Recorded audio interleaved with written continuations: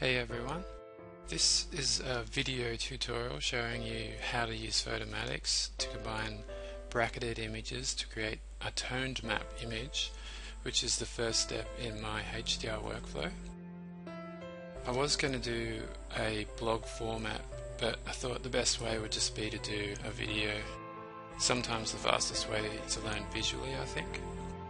As a side note, I also have tried Nik's HDR Effects Pro and also the merge to HDR feature in Adobe Photoshop CS6, but I much prefer the way Photomatix Pro treats my images. Each company has their own code telling the software how to create a HDR image, and the results come out really differently for each program, so it's a matter of personal preference which one you choose, and for me it's actually Photomatix. I think it does the best job for my work. Photomatix Pro is $99 US, but since Photomatix appreciates my photography and the way I share it with everyone, they allow me to offer everyone else 15% off it. And it's not just Photomatix Pro, it's all their products as well. So I'll just quickly show you how to get there. You can go through my website, lukezeme.com, tutorials, and then just scroll down to my recommendations for DSLR and HDR photography, and it's just under the software you need. They are the Photomatix ones. Or you can just type it into Google, Photomatix. Just the first entry here, hdrsoft.com. And the actual options are under purchase. And there are all the different ones there. I'm using the top one, Photomatix Pro, and you can get a Windows or a Mac version. And I'll just show you how to get the discount. You can just get 15% off everything. $99. And you just type in the code Luke Zeme Photography, one word. You recalculate and you can see it's taken off the discount, and you'd go through and finish off your purchase. Okay. So I think the best way now is to just show you how to use it. Alright, so we're just going to open Photomatix Pro now. Under Workflow Shortcuts, you'll see a tab Load Bracketed Photos. You just left click that,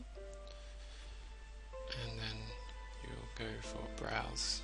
Now wherever you saved your bracketed images, mine are in JPEG format, you can see here.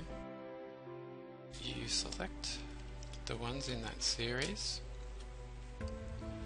and then just click open. Click OK. Now I don't need to click align source images because I was using a tripod.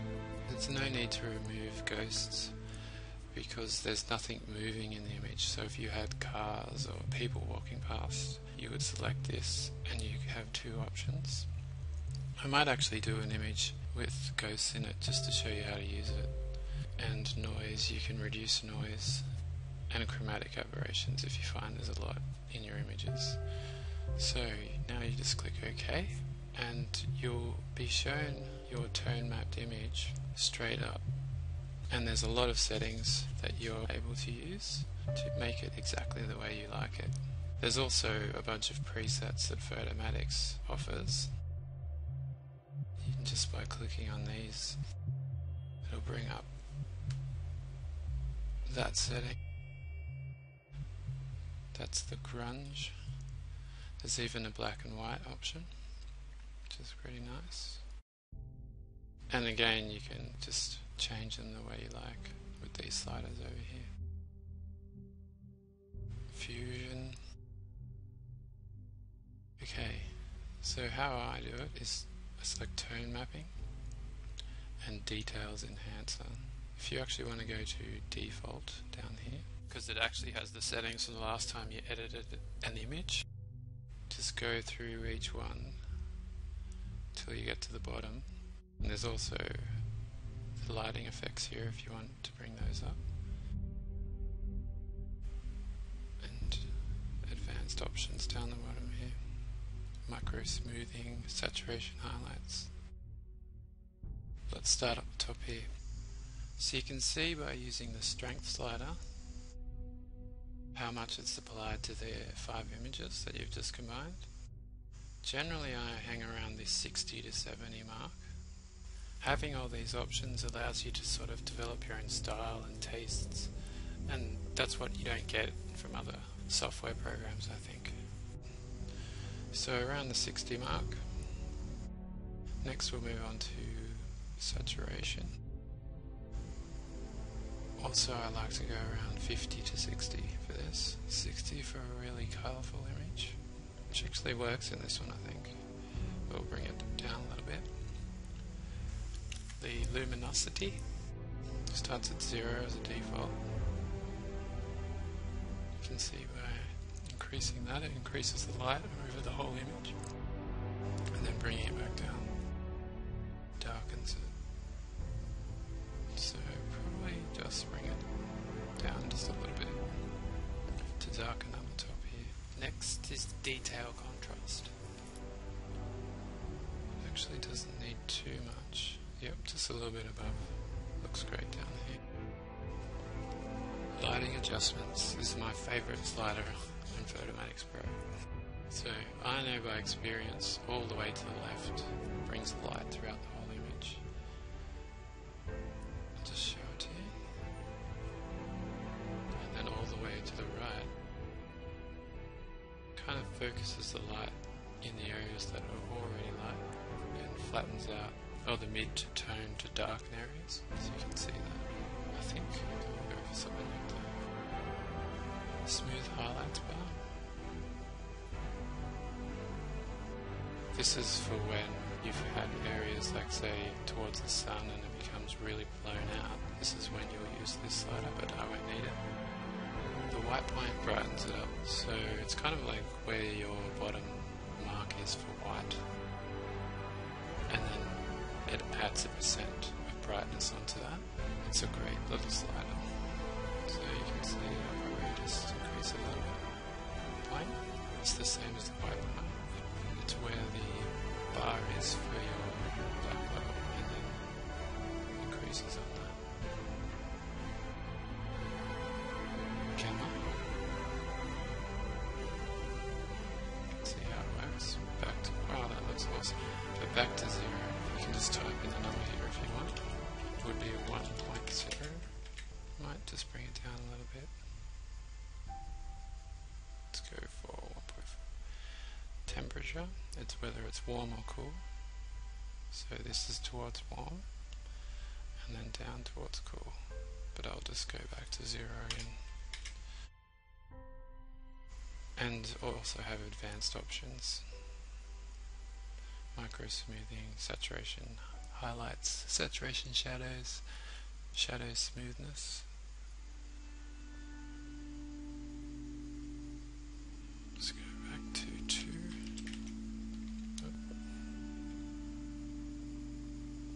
And this is just how saturation highlights affects the image.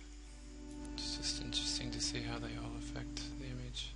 That's really another red there, isn't it? Next you just click process and it'll apply it to the entire image, and you'll see a lot more detail in this next bit because the previous view is just kind of a preview, I guess. See how much more detail there is.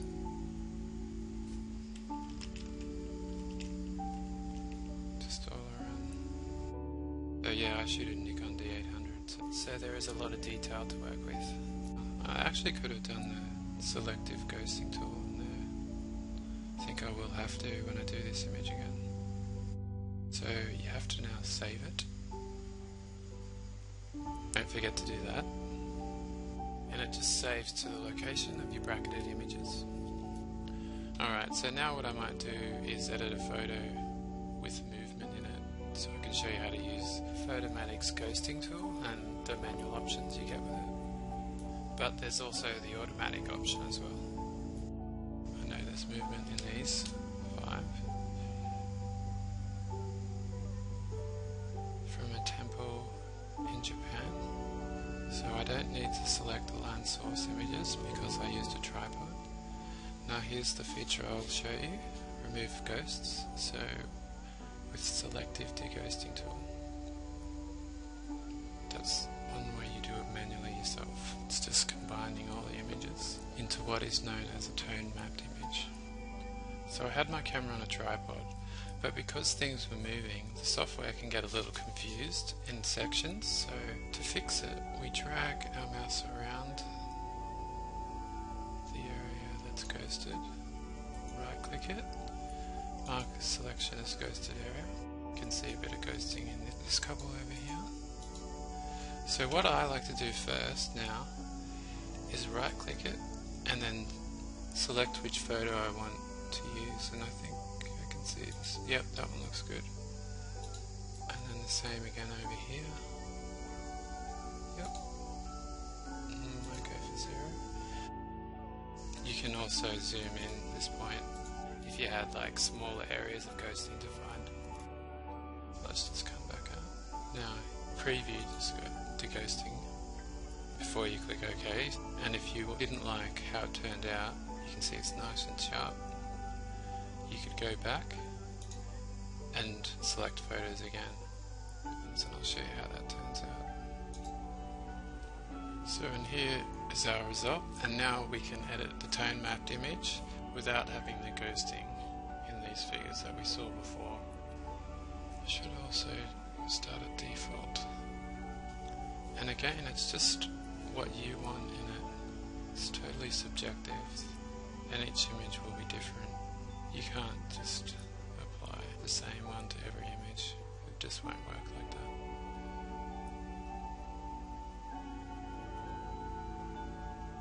And I didn't actually know this woman. It just turned out that she was facing me.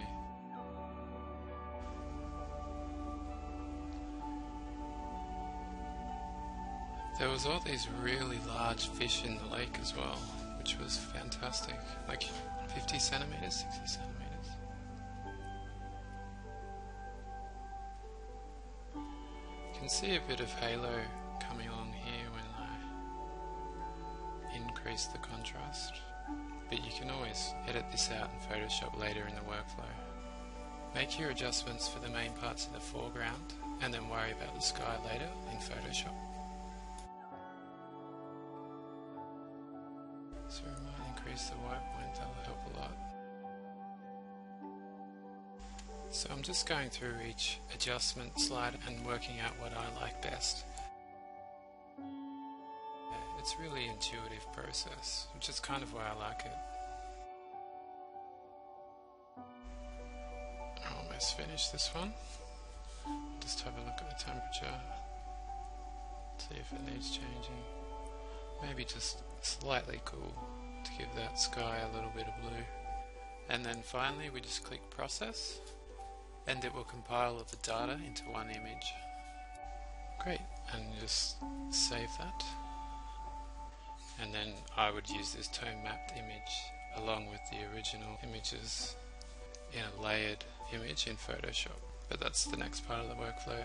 If you want to see my HDR workflow, you can just go to my website, Zeme.com, tutorials, and it's actually there under methods and materials.